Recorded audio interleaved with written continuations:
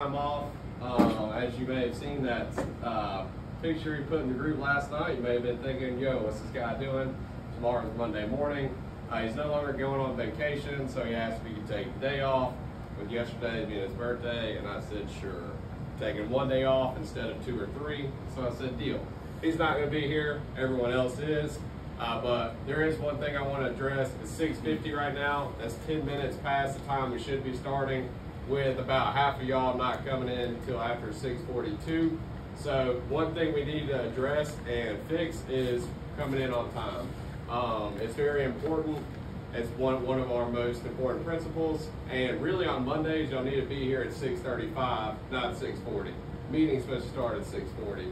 So let's all put this behind us, and next week let's be in this building at 6:30, 6:35, so that way we're not starting 10 minutes late. And unbeknownst to y'all, we're going through all tool bags. I'm going through every truck. Brian's talking to every trainer. So if we had been here at 6:40, we would have got a better start. Now we're going to be here for quite a while. So let's all work on that. I want to go through the shop, make sure everyone knows where everything goes.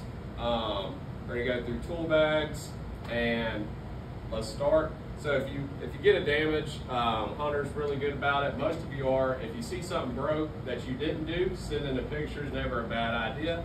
McKee has been fixing our broken sprinklers. So if you ever see that you hit a sprinkler, if you take a picture of it, that will help him fix it. So that way he doesn't have to drive there and then drive to go get parts. So damages, sending a picture of them, never a bad idea in any instance. Also, if it's something that I can fix, if you get a picture of it to me, I know what I'm getting myself into.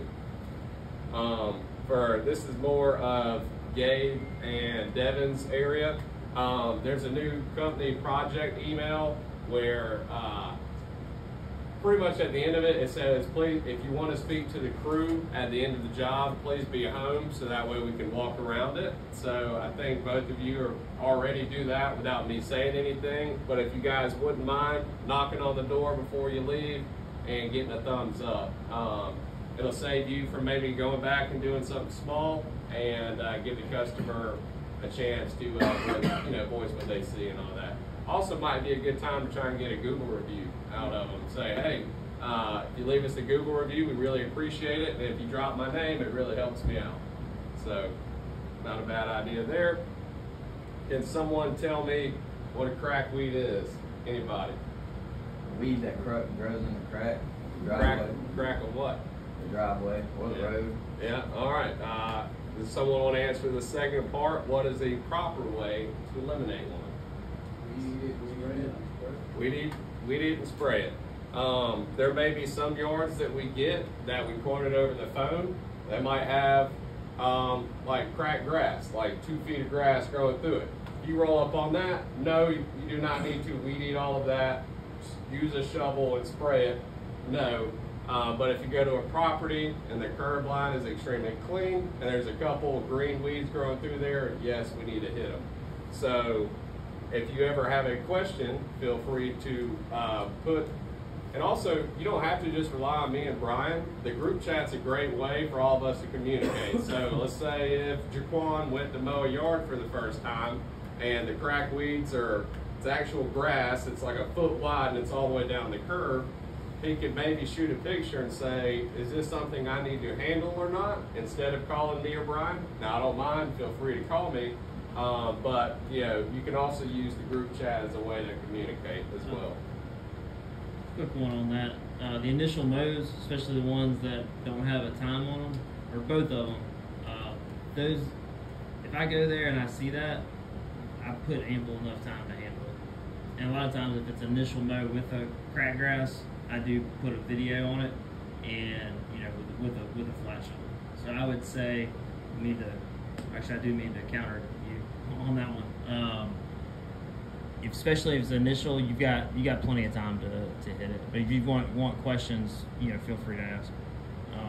You don't, like Jeremy was saying, you don't have to use the shovel, but at least knock down and spray, because it's in the description as far as crack weeds. Yeah. So we will get a call back. Sometimes they would have to they'd have to start thinking about job history, because on an estimate over the phone, they might not know if anyone's ever been there, if all that's bad is the crackweed. Right. So it's also going to be relying on them on checking the job history and seeing if anyone's been there, and then deciding, okay, I need to call him and make this an initial mow. Should be an initial mow though if it's the first They one. don't all say initial mow. It's just going to say mowing Yeah, some of service. them will have like mowing service 45 minutes, It's 30 and it'll minutes. be like we went to one. I Yeah, can't so- remember her name Saturday, but her yard was pretty overgrown. And she wanted it push mowed and everything, but we only had like 21 minutes apiece, and it was. So like, yeah, look, they're rolling up to a yard and it says 45 minutes because it was quoted over the phone. Everything might look good, but the cracks. So they have to think themselves, oh, okay, I need to WhatsApp him, make this an initial mow, spend the extra time and do it. I think now, they should all be initial If you mows. spend yeah. I mean, yeah, we'd have to make that change then. For every new client that we just, starting with Command Center, they'd have to be addressed as an initial mow. Or, no, I guess that's actually me. Every single new client you force into an initial mow. Yeah. That'd be yeah. I mean, I'd be willing to make that change because that would help them out. Because otherwise, they're having to make the call themselves. I say we just make a blanket initial mow, and then I always look to see if there was an initial mow, if there was a non-time on there, and I Yeah. check the time. And so what I would do in a case that you get an initial mow and you beat the budgeted time, it would just be the budgeted time for that job. Does that make sense to everyone? So if you go to initial mow and there's no time, address everything. Where the crack weeds might slip through the crack is where you go to one that was quoted over the phone, it gives you a time, everything looks good, but the crack weeds. So Brian and I, that's a good idea to make everyone get an initial mow, so that way you can clean the yard up and get paid by the minute. Now, all that being said, if you go to one that's quoted, everything looks good but the crack weeds. If you run the time, if you message me initial mow, then I can change the time for you getting the crack weeds. But I think the better idea is just to make everyone get an initial mow. I think so. That way everyone gets y'all there on the ground. You know that you want to make the yard look good. You don't have to worry about like, okay, but I'm gonna go way over. Just handle it the way it needs to be handled, and then that way every client's getting the Augusta experience. You know, crack weeds sprayed, and then that way your teammates down the road, you know, they go to a property, there's crack weeds, you know, 3 feet tall, and they're like, who was here last? Yeah, And- that's Yeah, that's a good idea. I like that idea, for sure. well, cool. Because that's what we do. I mean, if we would, you say forcing it, I feel like that kind of makes it sound aggressive. Well, no, you just say, hey, company policy. Well, just like the card on file, they pretty much try and make everyone do that. We could just say it's our policies. We go with an initial mow, it's billed by the minute, and if they don't want to do it, we don't want them as a customer. So if they don't want to fit into our system, Right. we don't want them. Yeah, it's very true. There's a ton of people out there, and there's some people just not going to fit in our system. Doesn't mean they're bad people. Just not. So That's the way it goes. while Brian's going to talk to a couple of y'all, because it's been 2, maybe 3 weeks since some of you have started, and then we've been doing great with this, but I came in and there was no gas cards on the board. I'll repeat myself. The importance of that is if one of you doesn't come in and you have it in a spot in the truck or your wallet, none of us knows where it's at, you're affecting your teammates, not necessarily me and Brian. So let's please make sure we hang up the gas card and keys every afternoon. And then let's jump to tool bags. So if I'm gonna go through all of them. So if you did not know, there's this clipboard, a tool checklist of what you need in your tool bag. Go ahead and empty the contents of your bags, please.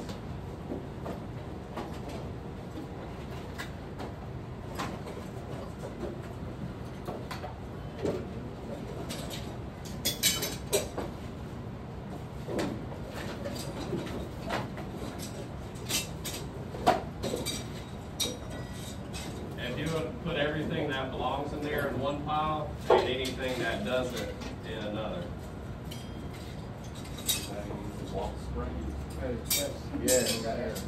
I got like 3. Let me get one. Yeah, so You that want was two or a just shrub one? tool bag, and it is no longer. Yeah, 20 out. Maybe out there.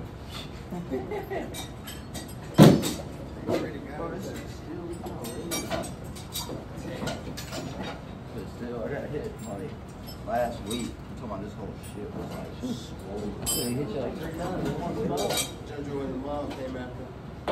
Yeah, I was weed eating this all that. It was just on this hill. I was weed eating it, and something hit me. And I thought it was just something flinged off the weed eater, so I kept going, and it started burning. Yeah, I just took off running. Yellow jacket or nest of them. I don't. It looked like a yellow jacket, but it was like this freaking big. It was huge.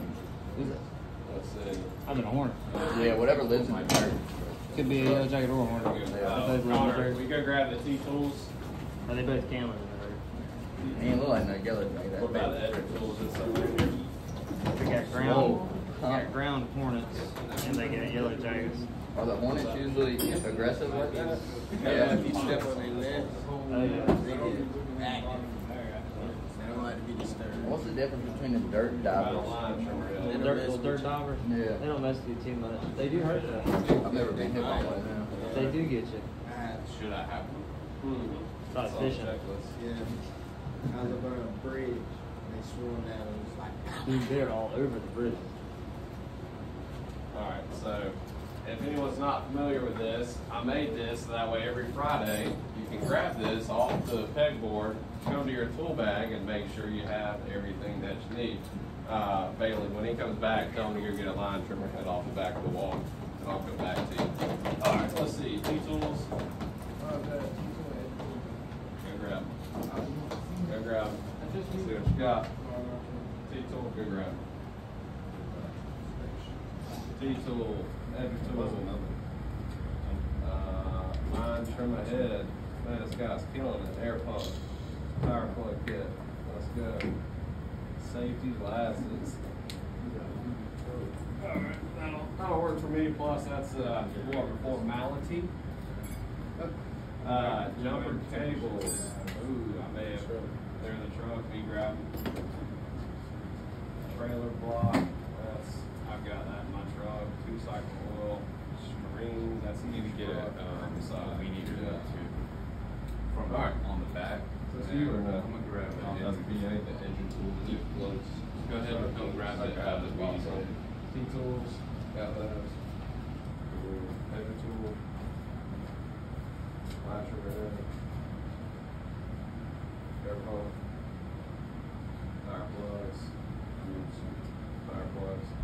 Alright, we go to my toolbox and grab them to you. Safety glasses. Yep. Jumper cables. Yep. Trailer block. That's in my truck. Oil. Everybody just string up on the truck. Herbicide. Let's go. I get a shot of that paper, buddy. These are the tools for success. Tools of the trade. Alright. You have your piece tool, line trimmer head. You can go grab that off the truck. You got two. Alright. If someone doesn't have one, we'll trade them out. Air pump. Fire plug. Safety glasses. Cameras. As long as you have trailer block, I have that as well. Got the tools for success, huh? String that's on the truck and the side. The one where we finished front yard. I don't think we buy it, so. You can set it up for auto. They get on a little joystick. Hey, hey guys, you got the tools for success? Yes, they're in my truck. All 6 bags. got them in the back pocket. What? Yeah, you got one too.